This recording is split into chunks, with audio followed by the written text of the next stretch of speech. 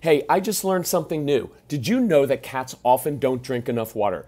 They need to stay hydrated to ensure proper urinary tract and kidney function to avoid common issues like UTIs and kidney disease. So Whole Life Pet created Bistro Bowls freeze-dried hydrating snacks as an innovative way to solve this common hydration problem while also supporting whole body health. So visit wholelifepet.com/podcast and use promo code CALM to get 25% off your first order. All you have to do is add water to create an instant, flavorful, nutritious broth in seconds. No mess, no waste, nothing artificial. So visit wholelifepet.com/podcast and use promo code CALM to get 25% off your first order. Plus, you'll receive free shipping if your order is over $50. Again, that's wholelifepet.com/podcast with promo code CALM to get 25% off your first order. Hey there! Did you know Baker's always gives you savings and rewards on top of our lower than low prices? And when you download the Baker's app, you'll enjoy over $500 in savings every week with digital coupons. And don't forget fuel points to help you save up to $1 per gallon at the pump. Want to save even more? With a Boost membership, you'll get double fuel points and free delivery. So shop and save big at Baker's today. Baker's, fresh for everyone. Savings may vary by state. Restrictions apply. See site for details. So you have a child who gets moody and then disrespectful, and you tell her that that attitude is not tolerated in your home, but she keeps coming at you, and you try staying calm, but eventually everybody ends up yelling, you impose consequences, and the relationship gets strained. And then your child blames you for her attitude. How can you stop this vicious cycle? That is what we're going to discuss on today's episode of the Calm Parenting Podcast. So welcome, this is Kirk Martin. You can find us at celebratecalm.com. If you need help, reach out to our formerly Moody Defiant son, Casey, C-A-S-E-Y, at celebratecalm.com and tell us about your family. What are the ages of the kids? What are you struggling with most? We get together as a family. We discuss it. We reply back to you personally and usually very quickly with some concrete recommendations. Why? Because that's what we do. So this good mom and dad who emailed us about this situation were very descriptive of what happens in their home. And they wrote, when she gets in these moods, she will blame us, but it is ultimately her initial outward defiance that starts the train down the track. And so my first thought was, one, very good for identifying this, mom and dad. It's her initial outward defiance. And we're going to learn how to get to the root of the defiance, because if you always react to outward behavior, whether that's lying, stealing, defiance, you're going to miss it almost every time. You're going to give a consequence for an outward behavior. Doesn't work. And they wrote it's what starts the train down the track. And my first thought was, you have to divert the track because your child never will. That is your job. And do not stand in front of the steaming locomotive, because I picture this as parents. I used to do this all the time. You know, like in traditional, like in bullfighting, the bull's charging and the matador has the red cape. Well, if he wants to live, he holds the red cape to the side of him. But as parents, I used to just hold the red cape in front of me as a bullseye, like, come on, Casey, just charge at me because I'm the authority figure and I'm going to charge right back at you. And I just always say this, I will put $1,000 on your 7-year-old. Your 7-year-old's going to own you. These kids are persistent. And man, once they get something in their heads, they just go for it. And so I want to teach you a little strategy, a trick for how you can avoid getting run over by this locomotive. And at the end of the email, they said, how can we best end this behavior? And you know, I'm excited about doing this podcast because I like the approach that we take to this. I think works so much better because it's not just about, well, we just need to change this behavior, because it's not really the behavior that I'm after that I want to change. I want to teach kids how to actually control their own behavior, how they can actually change their own moods, how they can be responsible for themselves. So I want to get it, I really want to shift this out of this thing of like, what strategy do we use to get our child to stop doing X? It's not my goal right now. And on this podcast, I'm not even going to go through some of the other things that I would do with the moods, because my focus is you change your response. So let's reset the scene and how we handle it, because I really want to show you a different way. So here's what I responded to the parents. Number one, your daughter is 11. Look, it doesn't matter if you're dealing with, if you have a son, if you have a daughter, if they're 4 or they're 9 or they're 11 or 17. It doesn't matter. It's the same process. So you're dealing with a naturally strong-willed child who has this, look, our kids have this narrow margin for error in how things go in their lives, right? They're usually very tightly wound kids, right? And they have a vision of how they want things to go. And then when inevitably doesn't work out that way, they get really frustrated. And then they lash out. And they will often blame you for something going wrong that you had nothing to do with, right? They're just like, you made that go wrong. You're like, I wasn't even in the room. I didn't even know what you were doing. That's very natural. So part of what we want to teach you is to understand these kids so you don't get defensive and take everything personally. Well, I can't believe she's gaslighting us. And by the way, stop using, you can use whatever you want.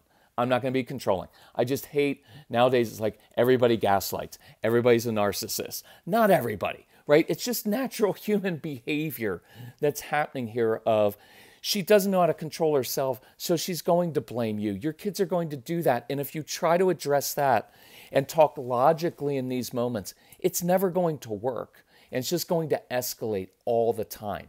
So your kids are particular. That's just how they are. And then you add into it real life stages, right? So she's 11. Boys and girls in middle school, they're going through some hormonal changes, and even earlier than that, right? And maybe you're going through some changes in your life stage. Know where you are. And so, with these kids, I like for them to have a really healthy physical outlet if you can. The sensory issues are a big deal. So as much as you can, I want these kids playing sports, playing very physical things, swimming, gymnastics, martial arts, having things around their house like a tennis ball that they can roll under their feet. That feels so good, or even in the car. Things like, weird things, facial scrubs, things, different kind of soap that's all that has some texture to it. Don't overlook those things. They can be really calming for our kids, but that's for a different podcast. So we know what's going on. We know that. She's strong-willed. She's 11. She's going through some hormonal things. That's a given. Number 2, when something goes wrong with your kids, they immediately, it's usually little things, they're not happy. There's nothing new here, right? I want you to realize these patterns. It's not like, oh my gosh, my child is moody. It's like they've been like that since they came out of the womb. So she comes at you emotionally and physically with a bad attitude. She's disrespectful, rude, and demanding. Again, none of that is new. We've seen it before. So number 3, you respond as most good parents would. You're firm and say, hey, this attitude will not be tolerated here. You even use the tone of voice that I've modeled and said, even matter of fact. But it's not going to work, and you're not doing anything wrong at all. And this is what I hope you can take from our podcasts and materials. You're not necessarily even doing anything wrong at all, right? With a compliant or a different child, that would work perfectly. It's just that you're not even dealing with the real issue. You're hearing demanding, disrespectful, rude child, and that triggers you, as it should. And depending on how you were raised, it was like, oh, we didn't talk to our parents. I can't let her get away with this. So I'm going to respond, young lady, you are not going to talk to us that way here. And you're not doing anything wrong, but it doesn't work. And you're playing right into her hands. And let me do a little side note here. See, you're not even dealing with the real issue. Her attitude and disrespect, that's not the real issue. That's the outward manifestation of something inside that's frustrating her. It just comes out as attitude toward her parents. And until we break this cycle, it will always predictably spiral. You cannot talk to us like that, young lady. Just did, because that's what Casey said to me one time. Just did, right? And you want to, like in that moment, you want to almost murder your child. don't do that, right? But those feelings, I also want to normalize.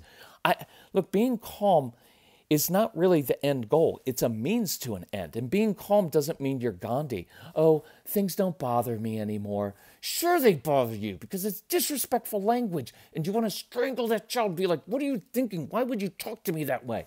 It's normal to feel that way, but I don't want to act on my feelings and my impulses because it doesn't work. So what do we usually do? You know what? You are so rude. If you keep that up, you know what? You're not going to Sarah's house later.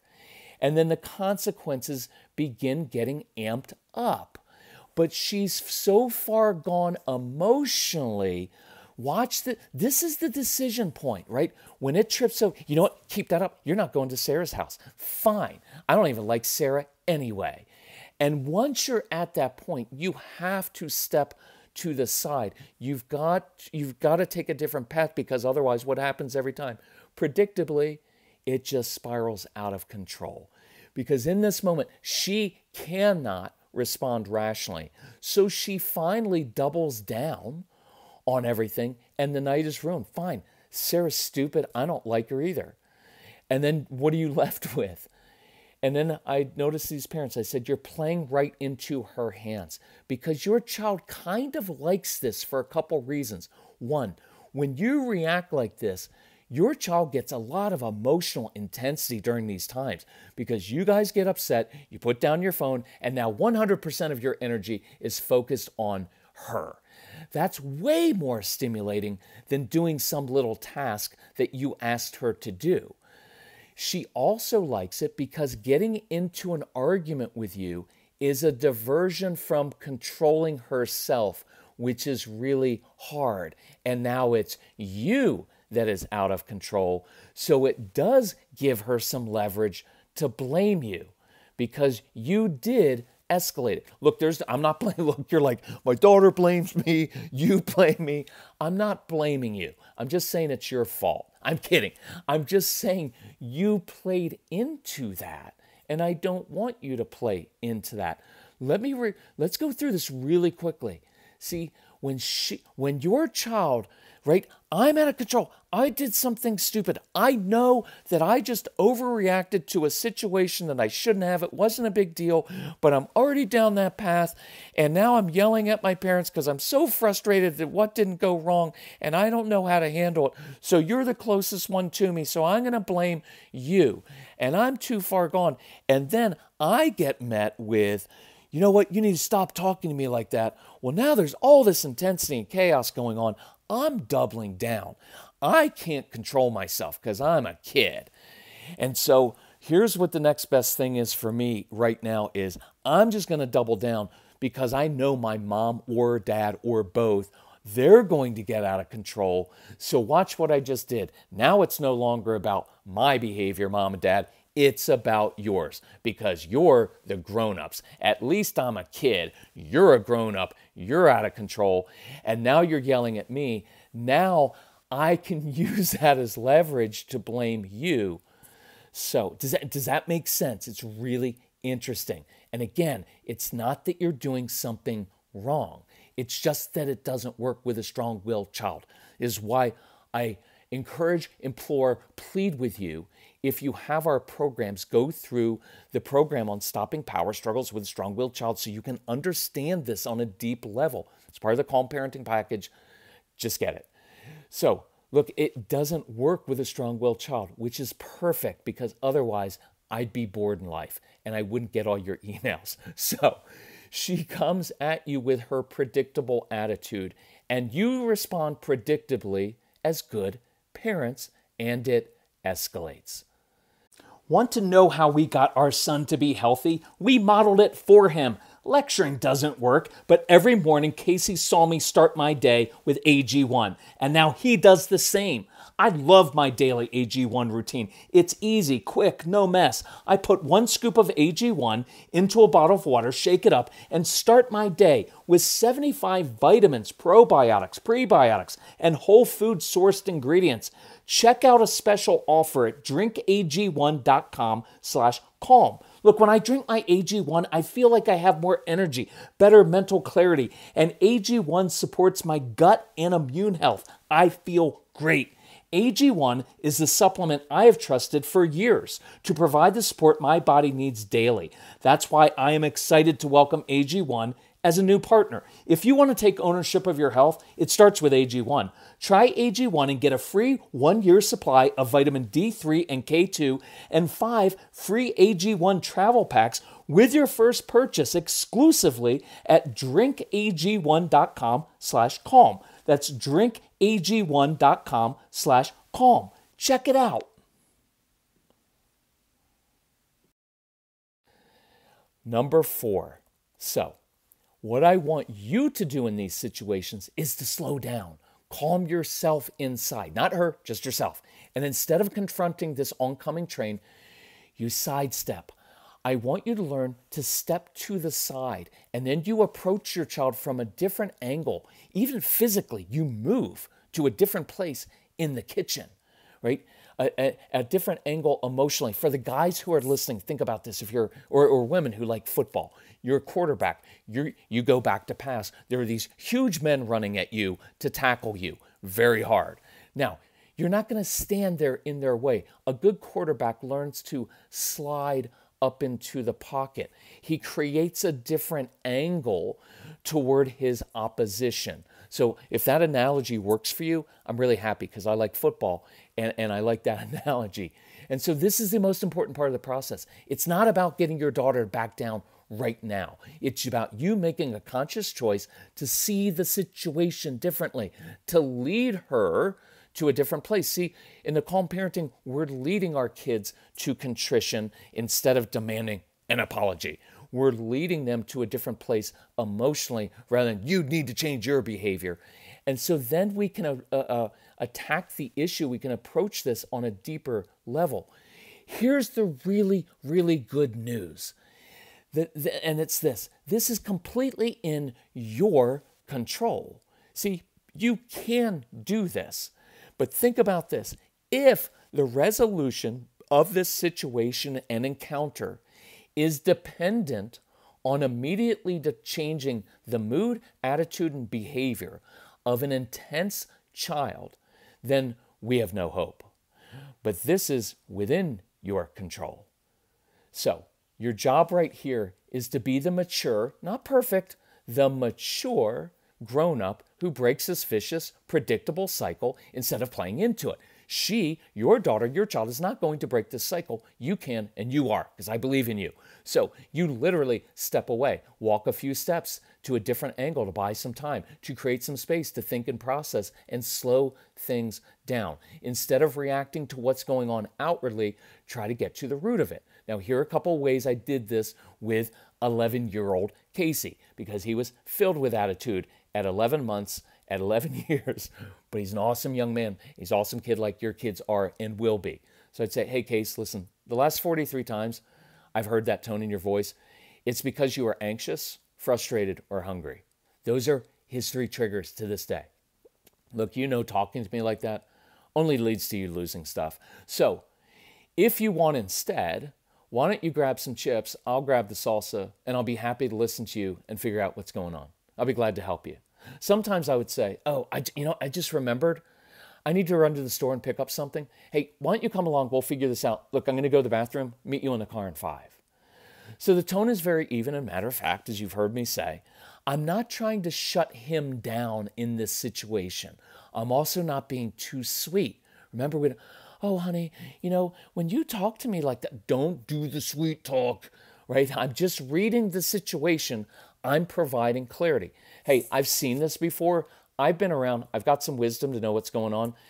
And so I know these are your triggers. So here are some different options. So I'm not trying to change him, and I'm trying to fix him right now. Hey, cut that out or else.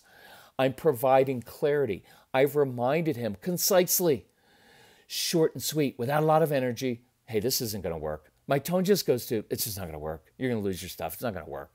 But my energy goes into problem solve. Hey, if you want to do this instead, and I didn't tell him he had to, I gave him some ownership. Hey, if you want to do this instead, here's an opportunity. It's in his court. I didn't demand anything. I gave him options. I also gave him space to process. Hey, I'm going to run to the bathroom. I'm going to go get some water. I used some movement, and now we're going to meet on the deck to eat the chips and salsa. We're going to meet in the car to go for a ride. I'm changing the dynamic. I'm changing the angle at which I'm approaching because I'm not facing this raging bull head on with a cape. We're sitting next to each other. Our feet are up. We're sharing a snack. There are hundreds of options. And I want you to come up with your own routine, your own go-to plan that you and your daughter, you and your son enjoy doing. Walking a dog, coloring, doing crafts. Let your daughter braid your hair, you braid hers, right? Because you're together. But you've changed the dynamic by leading her. And if she keeps coming after you, I could try a couple other things. You could go completely passive and adopt a straight, emotionless facial expression and just begin coloring. Drain your voice of energy. Look, I'm not impressed by this, and I'm not going to respond. But I will color with you for a few minutes if you want. It's an invitation to slow things down, but you're still together. You could also try giving her positive intensity. Honey, the truth is, watch this. This is kind of a cool one. Honey, the truth is you should feel angry, PO'd, frustrated that we won't let you have Snapchat. You're 11. Your job is to want everything your friends have. Our job is to say no to some of these things. So of course you're angry. Look, we've got two ways to handle this. One, we can yell at each other. You still won't get what you want, and you'll actually lose more stuff. And we'll be frustrated because we just yelled at the daughter we love more than you could possibly imagine. Or, here's a different option. You can still be mad at us, but we can problem solve other ways you can hang out with and connect with your friends after we take a little break. See, I like that a lot because you know what I like partly about it is you've acknowledged you can still be mad at us. We've read it. We've spoken truth. This is what we've done the last 43 times. We get angry, we all yell, you still don't get what you want, or we can take a different path. See, you're engaged and you're giving her intensity. You're validating her feelings, which are legitimate. Your kid, right? Like saying that with a snap, of course you're going to be upset. That is so calming to say that. Of course, it's normal. Look, I'm a realist with kids. I know what their job is, to push the limits all the time and get whatever they want. That's their job. Stop getting offended that they're actually just being kids. That's their job. It would be weird if they were like, you know what, Mom? We have too much already. You know what? We just need to be content and give gratitude daily for everything that you've done to sacrifice for us. If my child did that, I'd be like, you're up to something. That's manipulative, right? When they're adults, they can do that, but most of us even struggle with that. So I'm recognizing reality, and you're offering another alternative, even though she won't like it. Look, there are 10 other ways to handle this. And in our programs we get through, what are the ways to change a child and help a child who is handle their own moods, control their own impulses? We go through that. But for the purpose of this podcast, I want to keep this very clear on this week. Let's practice this. Let's practice changing our own response. The common denominator is that you are the one who chooses to respond differently rather than hoping that your child does. Obviously, I love anticipating these moments. I've got other proactive plans to work off that energy. But this week, let's practice your response because it's really cool how that works. Listen, if we can help you in any way, reach out to Casey, C-A-S-E-Y, at celebratecalm.com. Tell us about your family. What do you need? If you need help with our programs, I want you to listen because it will change your family. Let your kids listen. In fact, there's a program called Straight Talk for Kids that Casey recorded specifically for kids to listen to. He teaches kids how to control their emotions and impulses, and from a kid to another kid, so they actually listen. It's in the Calm Parenting Podcast or the Get Everything package. If you need help financially, ask Casey and we'll help you. Hey, we love you all. We appreciate how hard you work at this. We appreciate you sharing this podcast with other parents. And if we can help you, just let us know. Bye-bye.